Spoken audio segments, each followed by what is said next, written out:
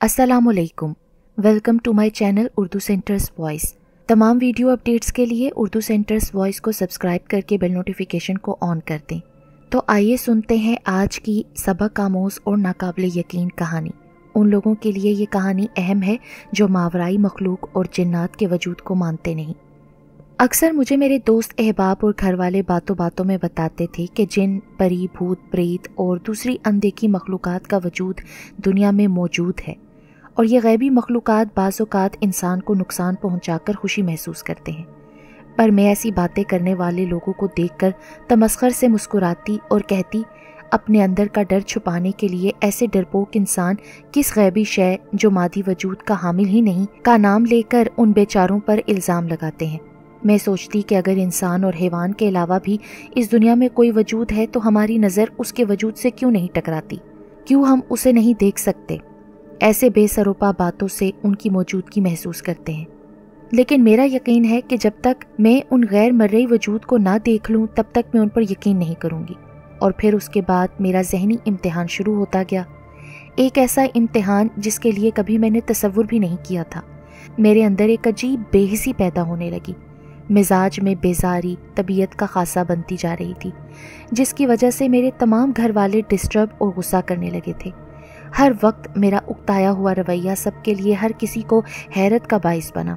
मैं तो हर बड़ी बात को सुनकर दूसरे कान से उड़ा दिया करती थी, अब हर छोटी सी छोटी बात पर एतराज़ करने लगी। मेरी करीब तरीन सहेलियाँ मेरी इस हरकत को बुरी तरह से महसूस कर रही थीं। हर तरफ से ये आवाज़ें आने लगी, सदफ तुम ऐसी तो ना थी, क्या हुआ है तुम्हें, इतना मूड क्यों बिगड़ा हुआ है, किस बात पर नाराज़ हो, अकेली क्यों बैठी हो। फिर मैं सोचने लगती कि ये सब कुछ आखिर मेरे साथ ही क्यों हो रहा है, आखिर मैं हर वक्त इतना उकताई हुई क्यों रहती हूँ। रातों को सोने से डर लगने लगा, अगर आंख लगी तो वही मनहूस ख्वाब दोबारा से शुरू हो जाएंगे। सारा दिन अजीब तरह की बेचैनी रहती, रात की नींदें जैसे ड्रौने ख्वाबों ने उड़न छू कर दी थी। वही ख्वाब जिन्होंने मेरे अंदर अजीब सी बेचैनी पैदा कर दी थी। वो ख्वाब जिसमें मैं खुद को अनजान जगह पर देखती, अपने अलावा किसी अजीब किस्म की मखलूक को देखती। वो मखलूक अजीबुल खलकत होती और वो मखलूक जिस्मों में मुझसे भारी और कद में ऊंची होती थी।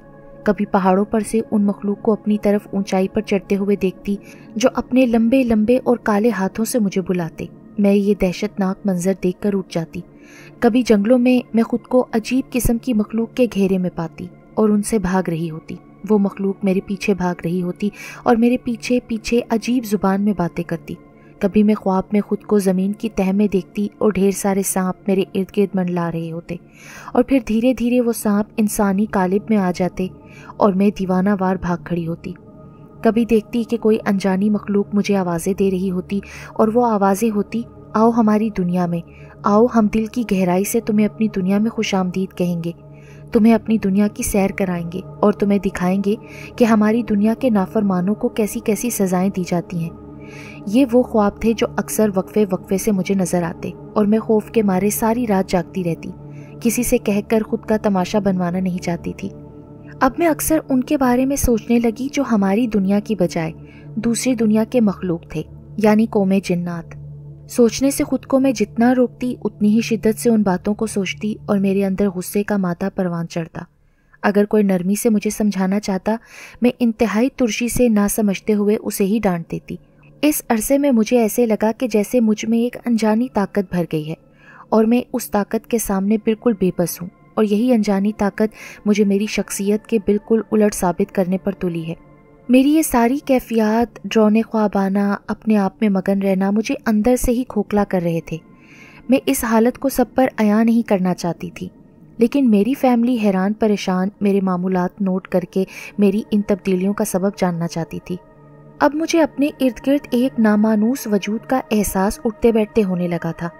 ऐसा लगता जैसे मैं कोई नादीदा कुव्वत की नज़र में आ गई हूँ, क्योंकि मैं जहाँ भी जाती कोई अनजाना वजूद मेरा पीछा करता।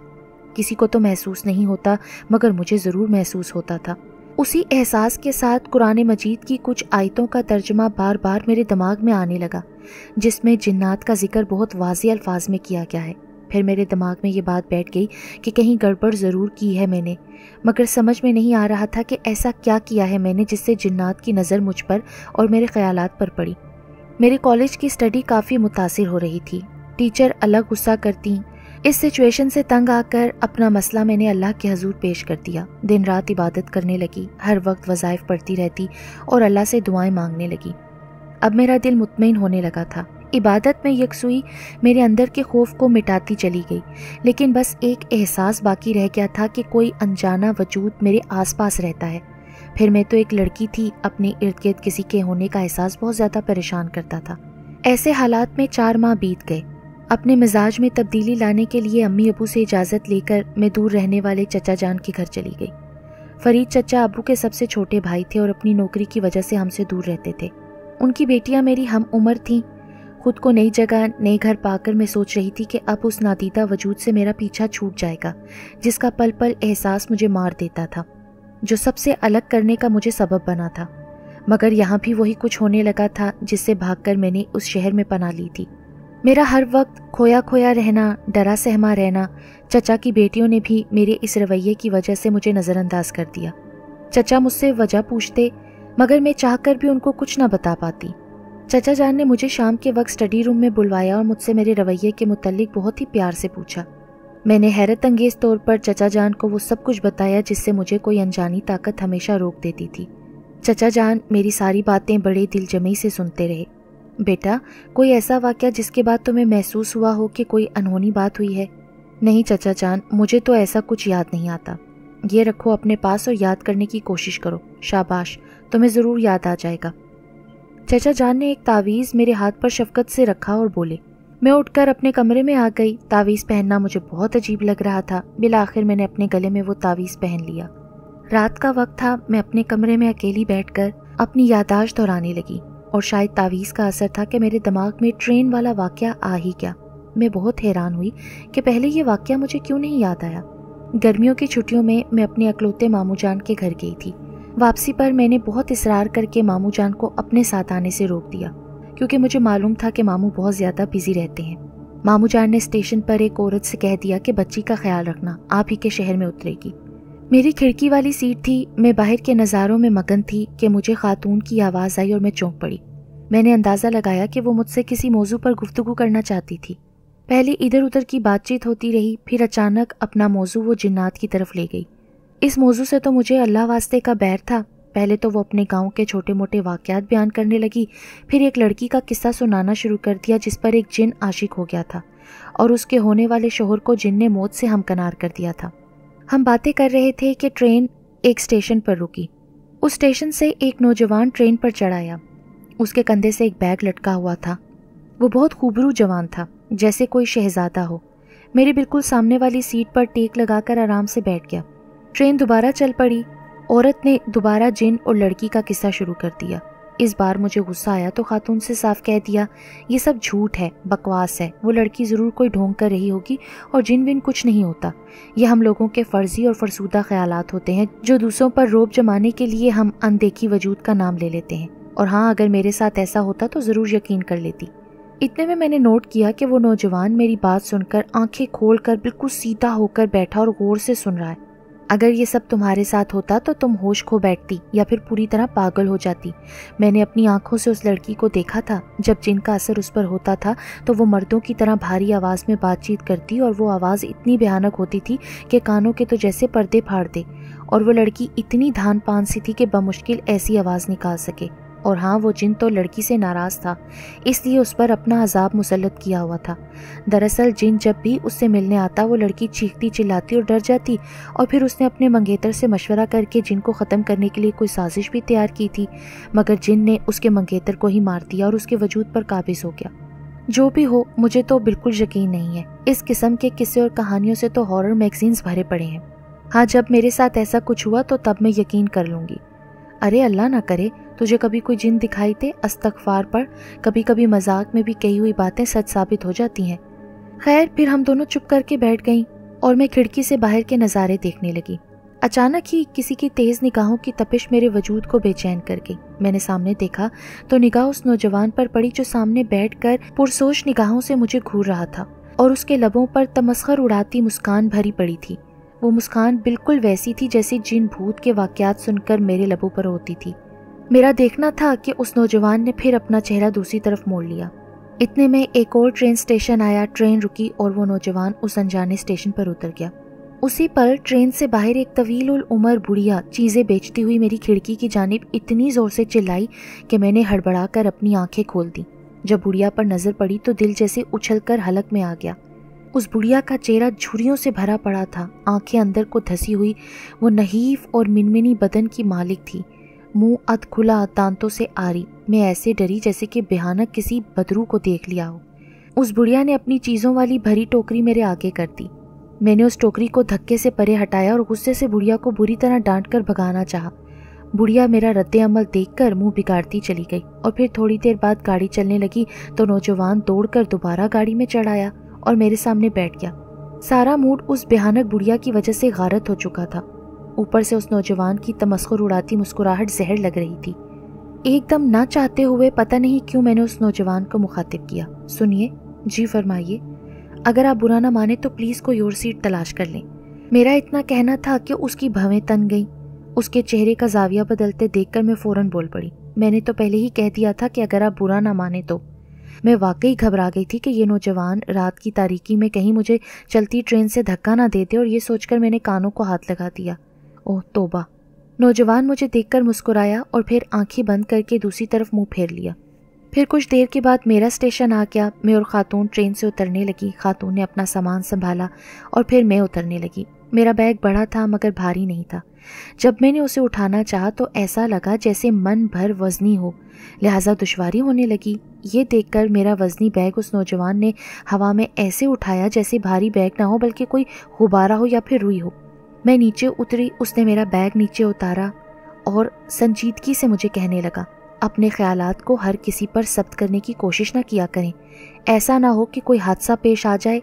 आज तो बच गई मगर हर जगह में नहीं हो सकता। जब मैंने नौजवान के अल्फाज सुने तो सुनकर ठिठक गई।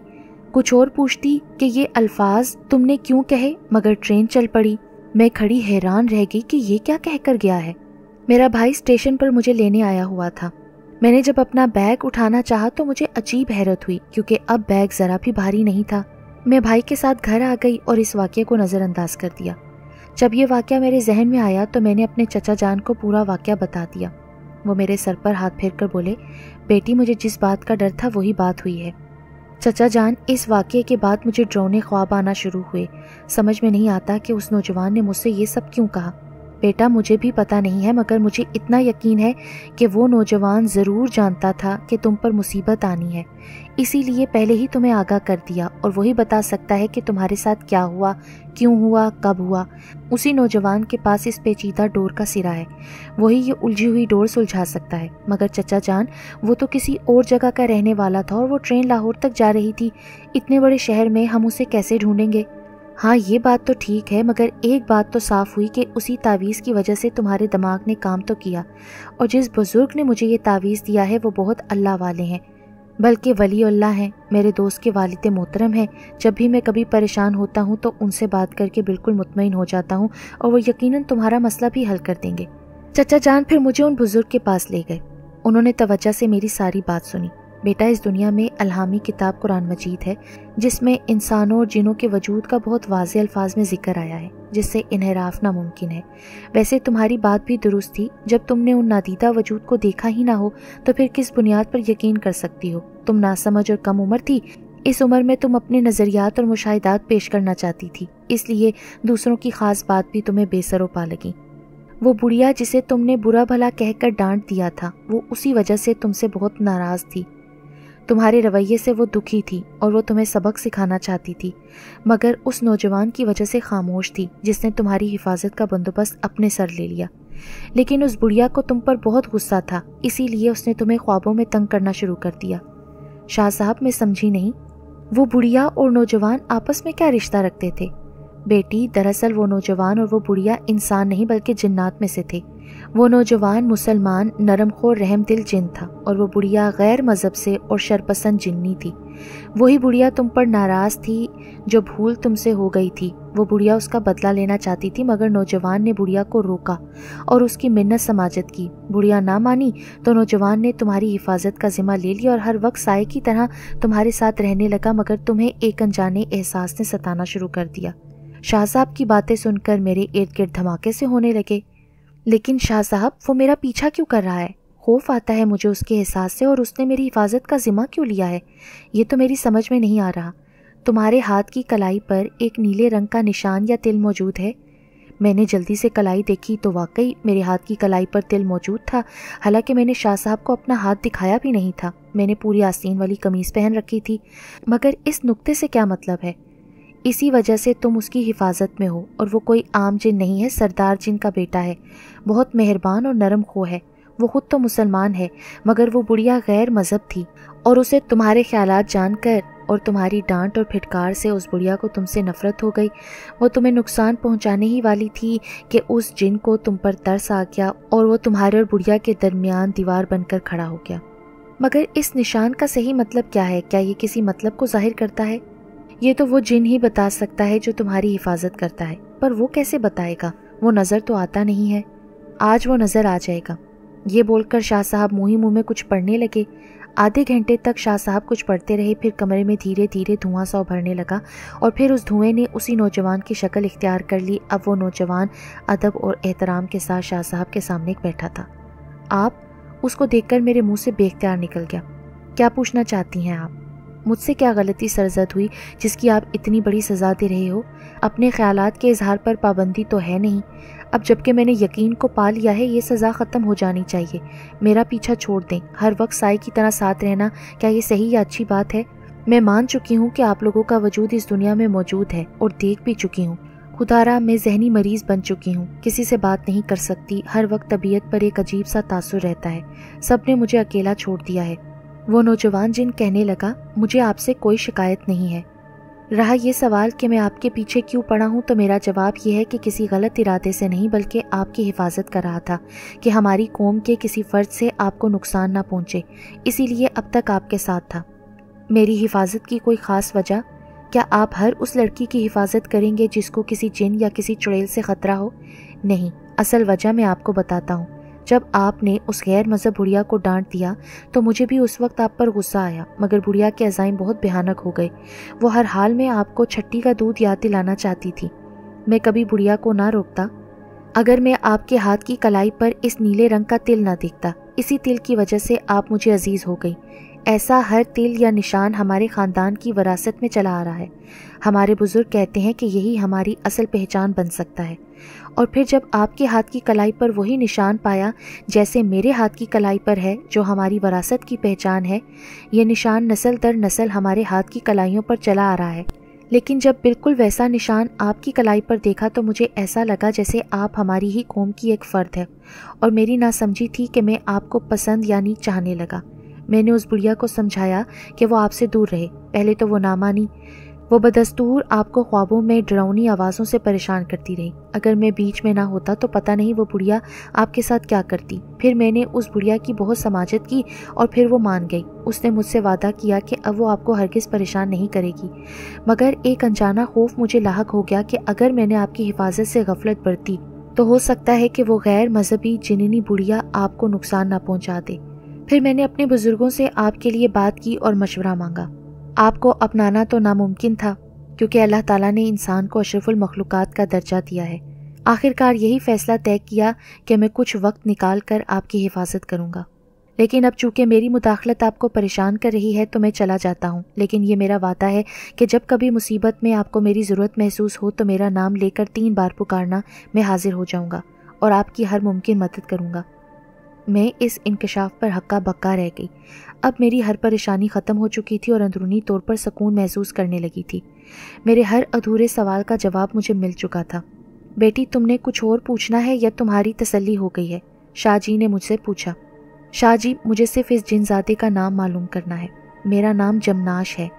ठीक है जमनाश, मुझे आपसे अब कोई शिकायत नहीं है और ना कोई शिकवा है और ना कोई गलत फहमी है। सब कुछ शीशे से किसी धूल की तरह साफ हो गया है। शाह साहब, अब मुझे इजाज़त दें ताकि मैं अपनी दुनिया में जाऊं। जमनाश ने अकीदत से शाह साहब से पूछा। जी बेटे, बिल्कुल तुम्हें इजाज़त है। तुम्हारा बहुत बहुत शुक्रिया कि तुम हमारे बुलावे पर आ गए। जमनाश ने मुझे कहा अलविदा और वो ये कहकर गायब हो गया। चचा जान ने शाह साहब का शुक्रिया अदा किया और हम वहाँ से आ गए। उस दिन के बाद मैं बिल्कुल हल्की फुल्की सी हो गई और मुझे कोई खौफ नहीं रहा। मेरा बदला हुआ रूप देखकर घर वालों ने भी अल्लाह का शुक्र अदा किया। मेरी ज़िंदगी अब बहुत खूबसूरत हो गई थी। मैंने अल्लाह ताला से लो लगा ली, अपनी हर दुआ में जमनाश के लिए दुआएं मांगने लगी। वो मेरा मोहसिन था, मुझे पसंद करता था। जब कभी मैं दुआ मांगती तो उसकी सेहत और अच्छी ज़िंदगी के लिए भी दुआ ज़रूर मांगती। दरअसल वो भी मुझे पसंद था, मगर ज़रूरी नहीं कि जो चीज़ पसंद आ जाए उसे हासिल भी कर लें। मैं अपनी ज़िंदगी में बहुत मुतमईन और खुश खुर्रम हूँ, और जमनाश जहाँ भी रहे शादाबाद खुशियों में हर वक्त घिरा हुआ रहे। मुझे यकीन है कि वो भी अपनी ज़िंदगी में खुश होगा। ज़िंदगी की खुशियों में मुझे खुशखबरी एक ये भी मिली कि चचा ने अपने होनहार बेटे से मेरा रिश्ता तय कर दिया। कुछ अरसे बाद मेरी शादी हो गई। मेरी शादीशुदा ज़िंदगी बहुत खूबसूरत और दिलकश है। चचा जान, चची जान और उनका बेटा मुझसे बहुत प्यार करते हैं। मैं अपनी ज़िंदगी में बहुत बिजी हूँ, लेकिन उस जिनज़ाते को कभी फरामोश नहीं किया। मेरी दुआएं अब भी उसके लिए हयात हैं।